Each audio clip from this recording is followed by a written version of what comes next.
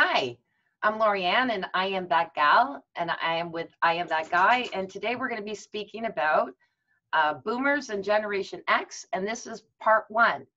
Let me introduce you to my partner, Roy. Yeah, I am that guy, Roy Miller from Dallas, Texas, and we're going to tell you how we see it. Perfect. So I'll let you start, Roy, because this was an idea that you came up with. Okay, so I am a baby boomer. I was born in 1951. I got out of high school in 1969. So growing up, it was awesome when I was a kid. I mean, it was in the 50s when I started school. We walked to school, walked home from school, played outside. I mean, I can remember we had milk delivered to the front door. We had bread delivered to the front door. Women didn't work. As a matter of fact, if a woman was working in the 50s, it made her husband look bad, like he couldn't take care of his family.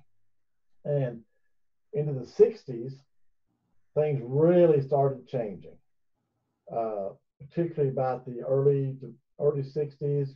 The things I remember growing up is coming home from school, and as a real young kid, elementary school, and you would see on the news, it would be all the civil rights demonstrations, all, the cops beating, Ku Klux Klan, all that stuff. When I was growing up, that's every night we got home from school, that's what was on the news all night. And then later on, when it got into the 60s, when the counterculture started, then it was the Vietnam War was always on there. The Haight-Ashbury, the flower power, the hippie movement, drugs in the mid to late 60s were real prevalent.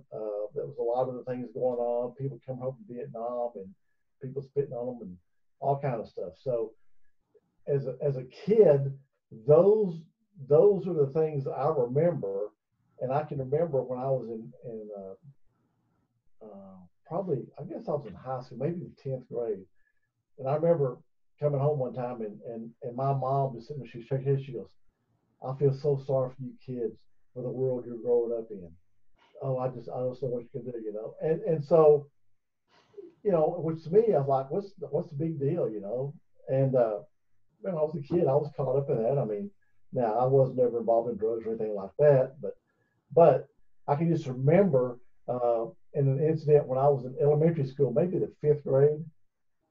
Yeah, I was in elementary school, either 5th or 6th grade. I came home, and my mother was in there cooking dinner, but she was crying. Well, what's wrong, Mom? And she said, "We're fixing to go to war. We're going to war. We're going to have a big war." I said, "What do you mean?" She goes, "It was the Bay of Pigs, the Bay of Pigs deal." And so they thought that we were going to have, go into war with Cuba. But anyway, just things like that just little pieces that I remember. But growing up, to me, in the 50s and 60s was awesome. It was awesome. It's not like for kids are now. We had no technology. We played outside. If you want to know where everybody was, you just walk down the street and saw where all the bicycles were parked. That's where everybody's at that house, or if they were outside. And I can remember my friend. We would leave in the morning, like ride our bicycles all day long. The rule for me was be home when the street lights come on. And there was our street teed into another street. All the neighborhood kids would gather down there. We'd play hide and seek, just all talk. And so you see, my parents would flip the porch light on, off and on. That was the signal to come in the house. So I mean, it was, anyway. That's kind of in a broad view of my recollection of being a baby boomer. So tell me about Gen X. I was living during Gen X. Well, this is the interesting thing. The original age group of Gen X was 1961 to 1979. Since then, they've done studies, they've changed everything. And as I was telling you earlier, Roy, I was born on September 23rd, and astrologically, I guess, and if anyone doesn't believe in it, I just kind of laugh about it. I'm a cuspy baby. So any one day, I don't know if I'm going to wake up as my Virgo mathematical minded person, or my Libra who's loving life and creative and everything, and or the two combined. Same thing with the Gen X. We are kind of a lost generation of not being able to be defined specifically. I grew up much like you. We had the porch lights going on and off, except for when I was 7, we got moved to Turkey. So uh, I grew up with 4 years of no television, didn't miss it at all. I've done many years without it. It doesn't bother me. Although through this COVID, I've kind of been a little bit like Netflix doing things. But anyway, been watching. There's been some binging going on, huh? Right. But the point was, having moved to Turkey, it was a whole different category. But as we were talking about earlier as well, my music is different than yours. I didn't also grow up with the Woodstock and the, ooh, we're going to be doing this. By this time, uh, you know, I still remember the stories about the Kennedys and them being shot, but I was like a baby. The Bay of Pigs, all I know about is the fact that it was the year I was born. And thank goodness, because I would have been not here today if that had happened, probably. I know the history of it, but it's not something that I even remember. I remember being in Turkey, the Russians being against the Americans, the communist wars, going through Bulgaria, and really kind of spooky because you wanted to make sure that people didn't think you were American, make sure you're Canadian, you put your Canadian flag everywhere. That's what I grew up with. Again, my music was different. I think, but growing up though, again, we were all together. We didn't watch TV. We were just being busy, enjoying outside. Whereas you're exactly right. Now you've got, wait a minute. Can I talk to you, son? And even when, and adults our age are just as bad. I go into a waiting room these days and they're doing this too. No one's talking to each other. So those days were awesome. I remember when I first rode my bike, I remember these things. But I will have to say, bringing up my children, we were outside a lot. We had the basketball court. We had a little court and all the kids came over. It was something my mother always said, I'd rather have your friends over here than you go somewhere else. So they were always there. Cost a lot of money on food and snacks, but that's okay. I think my biggest thing though, was when I came out of university. What a effing shocker that was, excuse my language. Because all of a sudden, all these baby boomers have my jobs. I come out with a university degree plus a college diploma in honors journalism. I'm going out there going, I'm going to take this world on. I'm going to get a really good job. But all the people that had the jobs already were 10 years older than me. They had all that experience. So I started as a secretary, then as an executive assistant. And then I decided the best way for me to go anywhere, start your own business. And that was, how do you get to where you want to be? And yeah, we were a little bit, they say, I don't believe this, the generation born after the baby boomers, roughly from the early 1960s to late 70s, typically perceived to be disaffected and directionalists, excuse me. Don't we say that about every generation? But the point is, we did want direction. We just didn't know where to go. There were no jobs. Like, there was employment, yes, but they were at the lower echelon when you were coming out of university, unless you knew somebody, unless you had contacts. And my dad always said, it's not what you know, it's who you know. And I told him, that's not true, because we are independent minded people that go, no, I can do this on my own. No, it's true. If you know somebody in the industry, take advantage of it. Well, you say that because it's interesting, because I worked in my career 47 years, okay? And the first 4, I had no control over what I was directed by, the school. But anyway, after that, every job I had pretty much was from somebody I knew or referred by somebody I knew. So as far as like going out and just blankly applying for a job, I never did that. because I'd say, hey, you know everybody, oh yeah, go call so and so, or somebody would call me, hey, why don't you come over here and work, so I that who you know, for me, that's how my whole career was. Yeah, and it is the truth. So for anybody young out there that's listening to this or watching this, uh, don't think that it's a bad thing. I mean, my father was willing to give me some, suggestions and help me with some of his contacts. And I was so stubborn. I said, no, I can do this on my own. Right, right. Don't. Okay. If they're offering you that gift, take it. It's a gift. Well, one thing, particularly for me in the field I was in, when I when I was in that, when I first started into it, relationships were huge. There was a lot of relationship in business. Now back that was in the late '70s and up into the probably the '80s, maybe mid. And after that, it got to cutthroat. Relationship didn't mean anything. I think from what I'm seeing now, if we're talking to people that I still keep in contact with, that's kind of turning around more. That relationships are seen to be making a comeback, and and I don't know, maybe social media has something to do with that, but it's starting to turn as the relationships are important in business now. Absolutely. And that's, I think, a lot of really smart-minded people have actually been looking at that. They actually, in the 2017-18, there's a couple of books that were written about that the new generation is going to be looking for that. But I don't call it new generation either. I always believe I'm a new generation because everything I do is new. So getting on to whether you're 20 or 70, if you're getting onto this and you're going to be doing Zooms, you're a new generation. You might be older, but you're still a new generation of this. So you're absolutely right. We talked about that book about the human relationships that was written.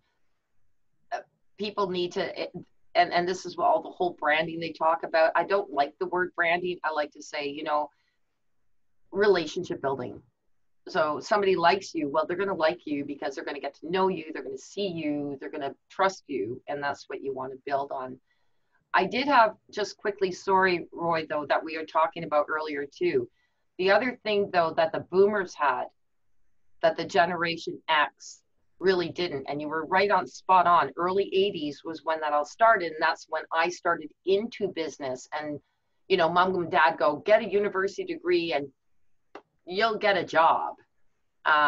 It's a fallacy. We have a really great radio announcer, John Derringer, that I had as a special guest once. And he said, we're feeding our children, excuse my language, but bullshit. Life isn't fair. You're going to get a university degree. It's not going to guarantee you a job. Again, relationships, however, will increase that opportunity to do so. My dad had a job for 38 years. I saw my generation be in one of those companies and after 10 years let go. There's no absolute anymore like there used to be, except for in government. Sorry, go on. Yeah, yeah. So, uh, you were talking about the degree. I can remember when I was in uh, junior high going into high school. It was, most people that I knew that were ahead of me in school up until the probably mid to late '60s. Most of those people, when they got out of high school, they were going to work for the government. They were going to work for the phone company, the gas company, the light company, because they were just good. They had good benefits. Well, Vietnam started escalating. So if you weren't in college, you were going to get drafted pretty much. So people started going to college more then. And everybody you talk to, what are you majored in? Business administration. What is that? I don't know. That's what I'm going to do.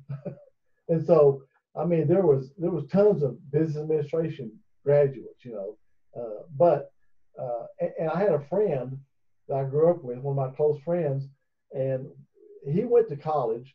I went to trade school, and I'll never forget when I got out of trade school. He graduated from college, and I mean, he was up here. Oh man, I've got my degree, and so his degree was American history. I said, Mark, are you going to teach? No, I don't want to be a teacher. Well, what year's American history? As long as you got a degree, that's all that matters. So for 6 months after he graduated, he went applying for jobs everywhere. And one time he went to one of the newspaper, well, it's like ABC that network deal, here in Dallas. So he goes in. This guy sits there, and the guy says, "Okay, son, why should I hire you?" And he goes, "Well, I've got a college degree." He says, "So does everybody else out there." Next. And I mean, he was devastated. He just his interview sucked because he just thought, well, I've got a college degree, and the guy said, that don't mean nothing. What else you got? And so anyway, he went to work. He ended up going to work for child welfare just to have a job. And our whole, he's still working, but in our whole, I always made more money than he did.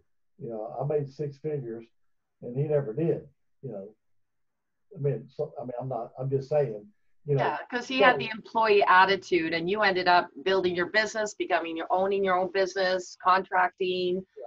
There's a difference in the mindset, right? You can be an employee that just makes the five figures their whole entire life. Yeah, and so I mean, in today's times, it's probably good to have a degree, but it's no guarantee. And then you think about people going to get a degree that come out of school with $100,000-$200,000 worth of debt for student loans. I mean, that's just freaking scary to me. And I'll say this: when my son graduated and his wife graduated, they met in college. Anyway, he told me one time. He said, "Dad," he said, when I was going to school, there were so many kids there that their parents didn't do anything for them. They worked a full-time job. They paid for all their books, all their stuff. He said, when I graduated and Jenny graduated, we don't have any student debt. He said, that's huge. It is. That's one thing that we did do, though. My father did do, which he actually ended up losing money on, in all fairness. But he took an insurance for us for university that was called Universitas. So I am very, very blessed that my university was paid for. But at the time, the university fees hadn't even gone up in over the 30 years. They only started after I graduated. And by the time my children went to university, they were like $10,000 a year. I was going to university at McGill, and they were still charging the same tuition as when my dad went 30 years before, like crazy. Yeah. But it's not a ticket to success. No. You have to be your own ticket to success. And that is, like I said, John Derringer, he said it perfectly well. A university degree, it does help though. I mean, it does help a lot of people with their self-confidence, their knowledge, their ability to learn, absolutely. But it's not your ticket to a job. Yeah, and it's just another way to sort people out. So they've got 10,000, 500 people applying. They got, well, these 400 don't have degrees. Oh, there's their trash. Yep. I mean, it's just a culling process. It's just one more step. If you don't have it, we don't want you. So it does give you an edge. Absolutely. I'm not saying that, but it was, like I said, my parents, get a university degree, you're going to get a job, the job that you want, your dream job. Well, they didn't say it quite like that, but that's pretty well what you think of. We were brought up in Disney World too, though. Don't forget, like, Cinderella and the happily ever after. I do have to come back to you for one quick thing that you said earlier with you being brought up as a boomer. It's by the way, the ones before the boomers, I looked up, they're called the silent generation. It sure wasn't the it says silent. The greatest. I thought it was the people that were like before 1946. Weren't they the greatest generation or something? But anyway, go ahead. There's two terms: the greatest and the silent.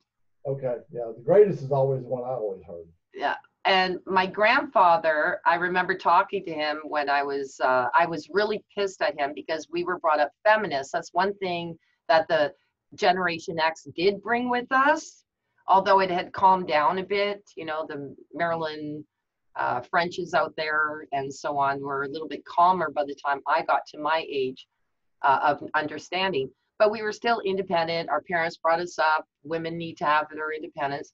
But my grandfather said to me, and I was pissed at him at the time, but I get it. He said, women should never have gone out to work. Understanding this, it's not necessarily women, but one person in the household should stay home with the children. Because what happened is when women went out to work, they increased the taxes so that the dual family income had to stay dual family because the taxes, the more, like, look at her, it's really hard for anybody now, for any woman to stay home and care for children and their spouse to be out there and earning all the money. Because what was supposed to be stopped after World War I, which is called taxes, kept increasing. And the government, and I'm sorry because people are not going to like me for this, but my grandfather was right. He said the government took advantage of the fact that women went out to work and now they have two incomes to tax, not just one. Well, let me just, all right, when I was a kid, like when I started school, 5, 6, 7 years old, we had a two-bedroom house. I had a brother and three sisters. We all slept in the same room. The door we had to. My sisters had a full size bed, and my brother and I had a twin. We had to climb over their bed to get to ours. And I mean, one bathroom, small house. I mean, rinky dink house. Okay.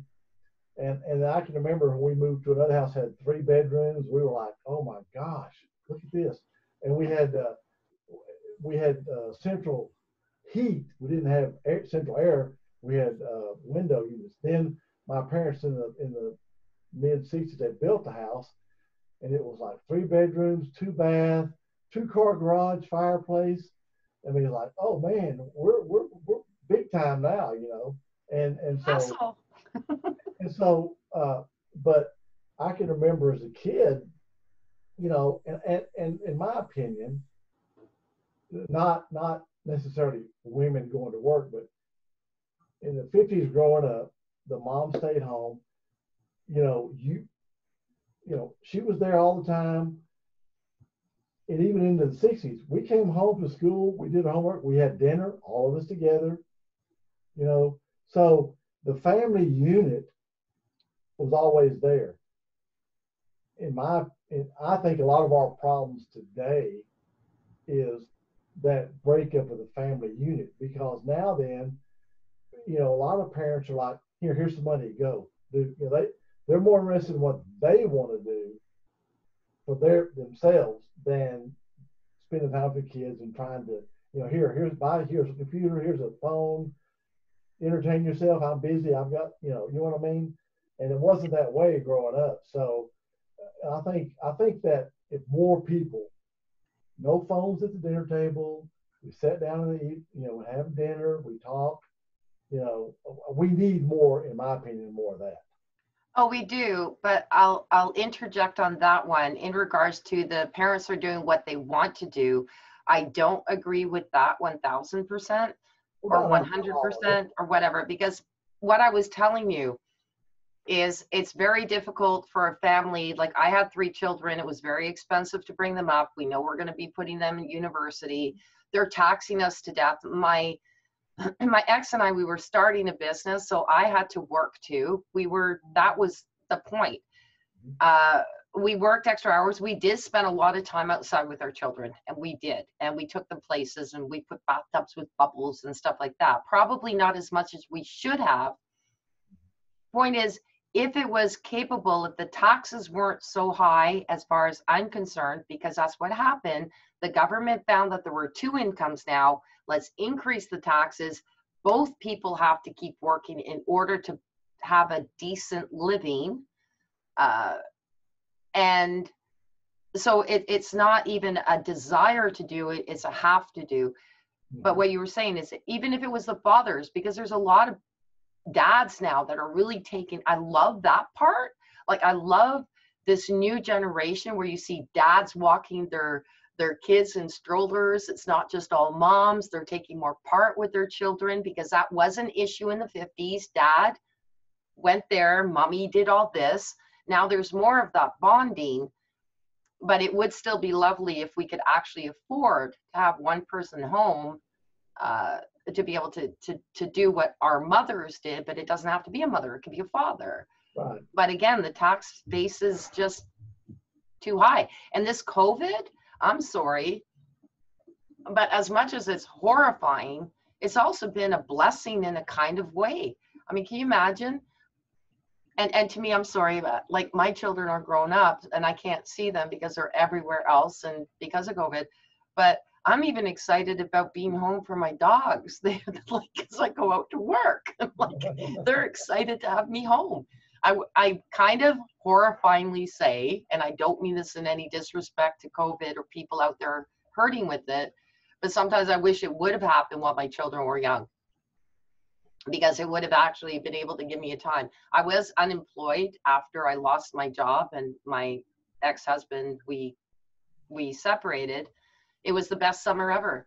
I was unemployed. I spent every day with my children, cooked for them, did everything. I can't say that there was any other summer that I've had such a beautiful time. Well, just a little. Let me veer off to the side here for a little bit. Sure. So what I always thought, well, I've got to work. I've got to, and you take care of the kids. You take care of the kids. That was my mentality. Okay, you deal with the kids. I'll work. And I mean, I was working day and night. I was always working. So, so my wife says one day, she goes, when you leave, the kids are asleep. When you come home, the kids are asleep. And if you are ever off, you're too tired, you want to mess with them. And she said, if you're not careful, they're going to grow up and not know who you are. And, and I thought, wow, boy, that kind of hit me, kind of hard. And so, due to some circumstances, so I ended up selling my half of this company I owned. And I went to the attorney on July the 1st, I'll never forget it, signed the papers, walked out the door. And when I walked out the door, it was like a weight being lifted off of me. I mean, I can't tell you, I didn't have a job, nothing, but I can't tell you how freeing that was. So I went home and I told the kids, I said, look, if y'all will help me around the house for a couple of weeks, because I was always working, I didn't take care of nothing. If y'all will help me get the stuff mom wants done, then the rest of the summer we'll do whatever y'all want to do until school starts. Well, can we go swimming? Yeah. Can we go Six Flags? Yeah. Can we go skate? Whatever y'all want to do, we'll do. So sure enough, for about a week and a half or so, we did stuff. So then I said, okay, what do y'all want to do tomorrow? Well, can we go bowling? Yeah, let's go.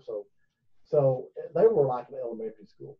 So anyway, so until they went back to school, that's what we did. Whatever they wanted to do, we did. My wife was still working. And so, I mean, she was okay with it because I was getting that relationship with the kids, right? So the kids go back to school because I told her, I said, look, I want to take some time off. She was okay, whatever. So when the kids went back to school, I became the Mr. Mom.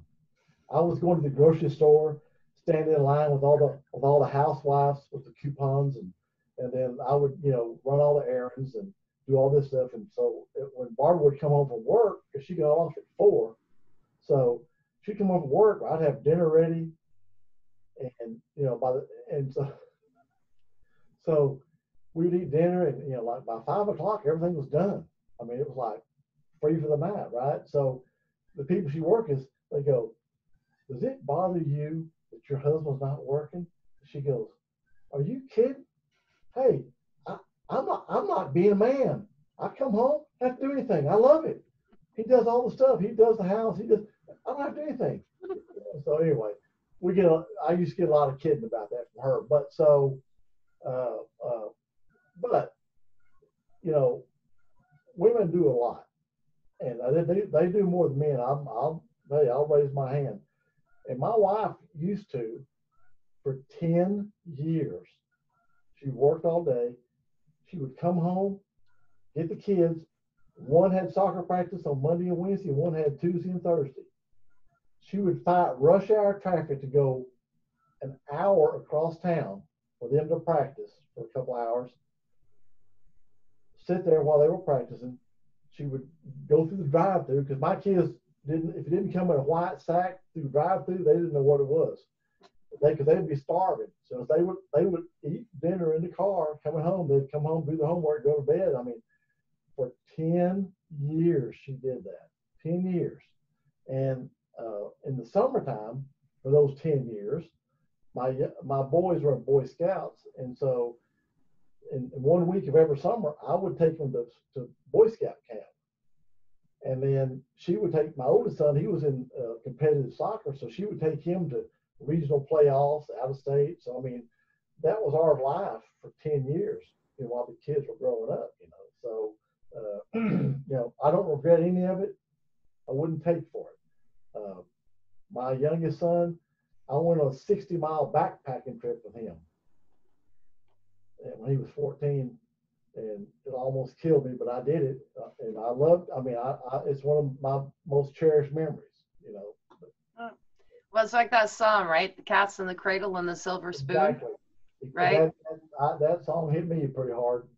And by the way, I do know that song. Cat Stevens, I absolutely adore him.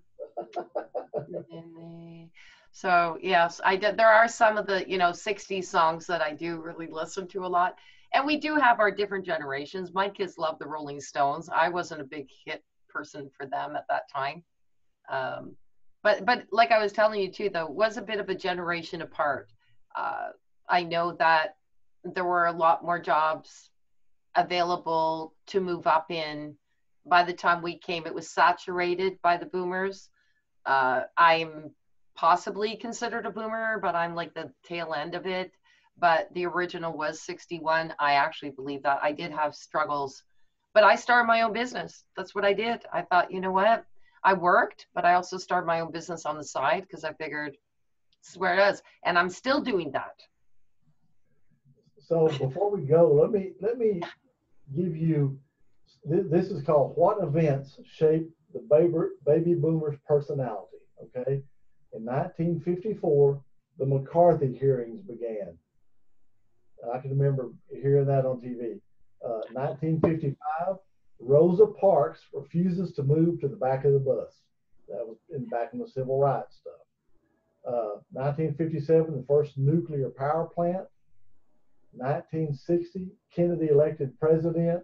And I can remember what a big deal that was back in those, when I was a kid. The 1962, the Cuban Missile Crisis. I remember that well. 1963, Martin Luther King leads the March on Washington. I remember that. 1963, President John Kennedy assassinated. I was in the 7th grade, and we had a split period for lunch, and it was a math class. We went to lunch and came back, and our teacher said, crying, and Mrs. Poole, what's the matter? She said, the president's been shot, you know, because we're like, what? And so anyway, they sent us home, you know, from school. In 1964, the Civil Rights Act was passed. In 1965, the U.S. sends ground troops to Vietnam. 1966, the National Organization for Women was founded. Now, 1967, the American Indian Movement was founded. 1968, Martin Luther King was assassinated. Also, Robert Kennedy was assassinated. Remember that. 1969, the first moon landing. And I can remember that well because it was the day after my birthday. And I was over at my now wife, but then girlfriend's house, watching that. And then the Kent State University shootings. I remember that. And speaking of the moon landing, I remember in the 50s, Sputnik, the Russian Sputnik. You know, that was I can remember that. That was a big deal. But anyway, that's just some events that, happened for the boomers, kind of milestone events. I thought that was pretty interesting.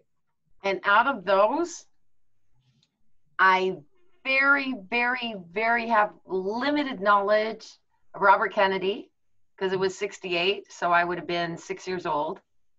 And the landing on the moon, I would have been 7. So, and we were heading over to Turkey at the time that that was happening. But those are the only two I can. Again, there you go. Like, there's a huge difference on that front. But I do remember some other things that I've done. In the 1983 was when I had my first computer. And a lot of people didn't want computers, but mine was an EX Tandy with no hard drive, plugged in a 300 baud, and I was one of the first people to go out there on the BBS. And at the time, only 10% of women were on computers. I can remember my best friend, we'd go up, there was a Radio Shack, shops in a bar. So we went in there, and it's showing this computer. Remember, they were big, and they had the modem, you put your phone receiver in, and he was trying to explain to me how it worked and what it was. And then you're talking about the PBS, that's like in the 90s, right? No, 80s. The 80s? Yeah, the BBS, and you had the green screen, and you could actually type to people all over the world. You could find something that you were interested in. It was pretty well the first messenger ever was a BBS, and 300 baud was really slow. When it got to 1200, I was really super excited, and my dad was with Nortel, so he knew all the technology that was going to be coming out. And he goes, "You got to get that." Really expensive. My first computer was $3,000, and like I said, it didn't have a hard drive. Yeah, it was. I can remember, and the BBS back in those days, that's kind of where online marketing started. Yeah. I can remember they were talking about, oh man, you can download a book. You can do this. It was like write a book, and I remember that was a big deal. I remember seeing that. The 1990s, the early 1990s, CompuServe was really ahead of themselves. Like, that was where we first went on, and we could actually download. Download. It took forever, but it was exciting. And then they moved on. The internet came out in really came out in 1993, because it was the year my daughter was born. And again, like, it was nice back then. I wish that I could find an underground, just quickly, and this is a little bit of an aside, but I wish I could find an underground internet that was the equivalent of 1993, where there was no pornography. Literally, pornography had not intervened in all this crap at this point. And the people that you spoke to, they were genuine, and it was like, it was a cleaner internet, so to speak, if I don't mind me saying that. I miss those days. And I used to joke around about actually setting up an underground, so that whatever that internet little bubble was had nothing to do with the whole internet that's out there today. I miss it, but it is what it is. It becomes commercial. It becomes what it is, Yeah, but you're talking about the green screen, because I worked in a lot of office buildings, and you had the green letters. Then all of a sudden the orange ones came out. Like, yes. Oh wow, look at this. And then you couldn't leave your screen on for too long, or else it would actually burn into the screen. Yeah. And then I can remember what was the word processor? Oh gosh, it was one word processing platform. I can't remember. Dang, what was it? Anyway. Well, there was Star.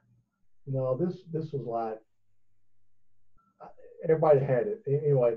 And then there was the Wang. Wang was a big deal in the 80s.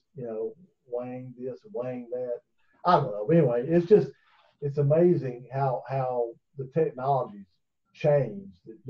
I can remember, I thought, talking about a $3,000 computer, I had a 286, and then not so after I bought it, the 386s came out. Like, oh wow! I know. Wish I would have waited. Now, okay, so when we do part 2, I'm going to bring out, I have every issue of the Net, which were magazines that came out back in 19, oh my goodness. It had to be like the early 90s. And I have every single one of them with the CDs. And I sometimes go back just to find out if some of those things that they recommended to go to are still there. Some of them are. Like there Really? used to be the avatars on World, and then there was the Palace, and those still actually exist. And I'm going, because I used to spend so much time having fun going from room to room and, you know, introducing myself to people. It's like, yeah. And that's when you have the avatar. By the way, the avatar, right? That is just a computer generated version of what you are. You are a human being. You know, I don't like the avatar thing when it comes to business.